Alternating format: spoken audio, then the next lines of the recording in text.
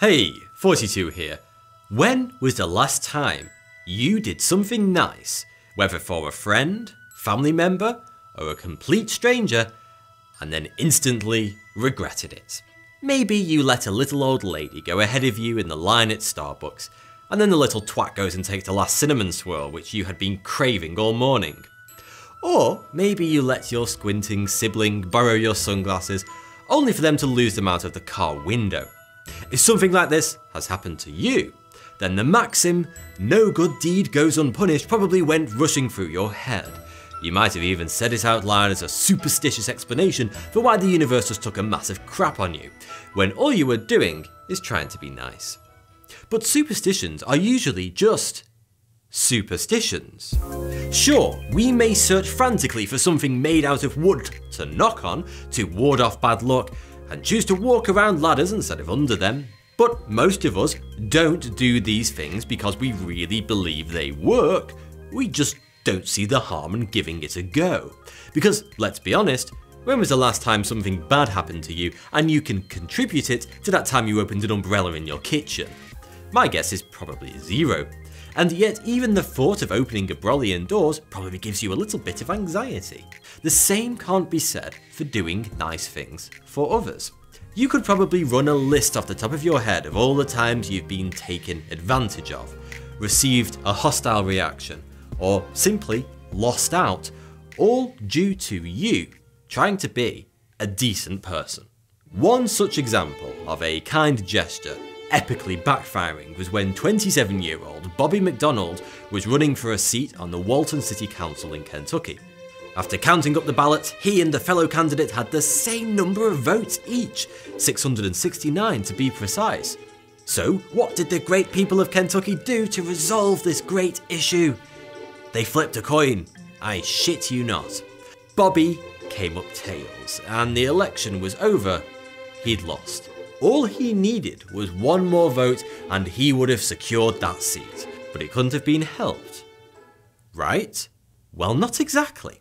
You see, to understand why his dreams of being elected to a Kentucky City Council went south, we need to go back to the morning of the election, and more specifically, his bedroom. Bobby's wife, Katie, is a hard-working woman. She works nights at a local hospital as a patient care assistant and is a student at college. On top of all this, she is also a mother, raising her and Bobby's 3 kids. To be expected, she was bloody knackered. And when the day of the election came for her husband's seat on the council, she was having a well-deserved lie-in. Bobby, being the caring husband that he was, just let her sleep in. Surely, one vote wouldn't matter. The rest, they say, is history. It's natural to point the finger at cases like these and proclaim it was a supernatural fate-induced outcome, some energy-balancing universe bollocks which rules that good intentions should receive negative outcomes for the giver. If he touched some wood and carried a rabbit's foot in his pocket, would the day have gone any differently? Probably not. This is because instances like these are just a coincidence. I've covered coincidences and the scientific reason they happen before in another video. You can find a link to that in the description. But the reason behind why coincidences happen all comes down to probability, not fate. You can put your tarot cards down now. Take the following example that shows how we take coincidences out of context. You're at a party. A small party of, let's say, 23 people. You're talking with a fellow guest, and it turns out you both share the same birthday. You might spend the rest of the party talking to your birthday twin, thinking that there must be some reason you have crossed paths. Perhaps the universe has engineered your meeting to fulfill a destiny. Because, seriously, what are the chances, right? Well, actually, quite high. In that room of 23 guests, there is a 50-50 chance that 2 people will share the same birthday. I know there's 365 days in the year, how does that work? Statistics. But if you didn't know that simple statistic probability, you'd probably think it was meant to be or spooky. And this is the problem with coincidences. When we're missing crucial information and we're not able to see the bigger picture, things that might seem out of place will hold a greater meaning than they actually deserve, because statistically, two people sharing the same birthday at a relatively small gathering is going to occur about 1 out of every 2 times. So let's take poor Bobby from Kentucky. Sure, it's rather unfortunate that his wife's vote could have pushed the election in his favour, but that aside, the chances of a tie were already pretty high. The city of Walton at the time had a population of around 3,700, and with only 6 council seats up for grabs, it was always going to be a close call. You might also be surprised to hear that countless candidates all around the world have won by just a handful of votes, or even just one. This is why your vote really does matter. It happens all the time. In fact, according to a study of state and federal elections in the US between 1898 and 1992, 1 in every 15,000 votes cast in state elections was the winning vote, which gave the candidate that extra majority they needed to win. Sure, Bobby could have woken his wife up that fateful day and secured her vote, but equally, someone living down the street from him might have woken up that day and decided that they were going to vote for his opponent, bringing it to a tie once again. And in my experience, just to be on the safe side, he was probably best letting his wife have a lie-in. Not worth it. This logic makes sense for all the unbelievably weird occurrences that you usually hear about on social media, or perhaps have even happened to you. But I know what you're thinking. I'm not reading into things. When I'm nice, it usually backfires. And unfortunately, you're right. Researchers at the University of Guelph discovered that when people are highly cooperative and generous, they attract hatred. So you're not imagining it. But why does this happen? It all stems from a deep-rooted attitude of not wanting to look bad. And what's a reliable way to look bad? When someone else does something good, especially something you wouldn't do. And so of course the only way to cover up your insecurity is to punish that person that's shown you up and bring them down a peg or two. But this isn't a new thing. There is evidence to suggest that this mindset occurred during our hunter-gatherer days, and it obviously hasn't left us. Professor Pat Barkley, who led research on this matter, says, in a lot of these societies, they defend their equal status by bringing down someone who could potentially lord things over everybody else. If that sounds like a thought process you regularly encounter whilst at work, you'd be right. The fear of someone doing better than you is even more prevalent in competitive environments. And get this, it was found that people will still punish the do-gooder, even if it is detrimental to themselves. But why our acts of kindness are sometimes met with somewhat surprising hostility might be due to the reason we're trying to be nice in the first place.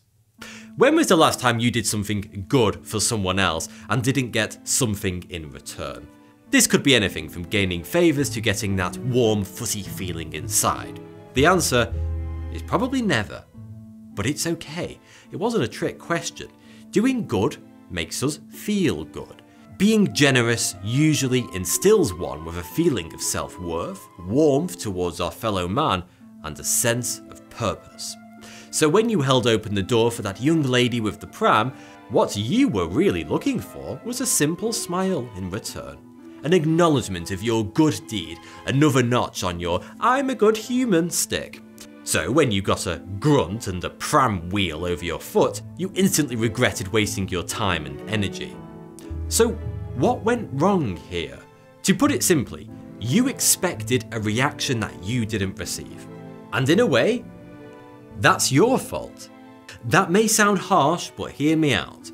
Expecting a particular reaction from someone, even when you're doing something which you consider nice, is never guaranteed.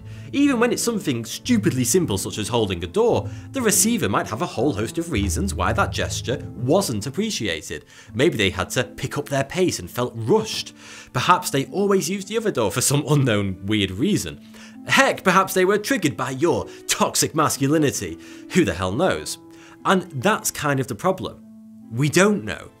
No matter how hard we try, it's impossible to know how a good deed will be received because there are always too many variables which we are unaware of. So what we usually end up doing is what we think is the best thing to do because that's all we have to go on. Sure, you thought you'd be Mr. Popular giving out full-size Snickers bars at Halloween, but to the kid who just turned up with a severe peanut allergy, you just made his night a lot worse. And probably sent his mum on a Facebook rant naming and shaming you. But what about those times when we hit the nail on the head? We might do something nice for someone, like mow their front garden, give them a lift, or even just offer a shoulder to cry on. But then something happens. They put in more requests, again and again, and before you know it, that single kind gesture has turned into a weekly chore, and your calendar is completely filled up with a mixture of babysitting their kids and being their chauffeur. Probably sounds familiar, right? Well, to be brutally honest, there is no deep-rooted scientific axiom here. Usually this is just a case of people being general arseholes and taking advantage of your generosity. It happens, and it can easily make us regret being nice in the first place. But if you constantly find yourself being taken advantage of in this way, there's a chance it isn't just bad luck. If you're an empathetic person who usually goes that extra mile with helping someone, chances are you are a prime target for sociopaths. According to Professor Jane McGregor and mental health practitioner Tim McGregor, very highly empathetic people can find themselves helping others at the expense of their own needs, and for individuals with this tendency, the psychopath-sociopath can manipulate and take advantage of that person by eliciting pity and or guilt from them. All this sounds pretty disheartening, and after all I've just told you, why would you want to do something nice ever again? Well, there is one reason. Kindness might be the secret to living a longer life. And how do we know this? Rabbits. In 1978, Dr. Robert Nerin and his fellow researchers were conducting an experiment on a group of rabbits to determine whether or not a high-fat diet would impact heart health. But the results gave Dr. Nerin something to chew on, as he would have had expected that all of the rabbits in the study would have shown a vast increase in the fatty deposits in their small blood vessels, which usually corresponds with high cholesterol levels. But they didn't. Not to the same extent anyway. About 60% of the rabbits studied had better health outcomes than the others. But instead of abandoning the study, Dr. Nerin wanted to find out why exactly these rabbits hadn't experienced the same detrimental health effects as the other bunnies, and what he discovered was shocking. It turned out that all of the rabbits that did well during the experiment were all being looked after by the same researcher, and she wasn't just feeding them, she was giving them love, attention, kindness. They repeated the experiment with this in mind, and the results were the same. It was a fact. Receiving kindness can make you healthier. But what about being kind? I don't care about other people benefiting from my kindness. Well, first, yes, of course, there are benefits to being kind, and second, that attitude is definitely not going to help you.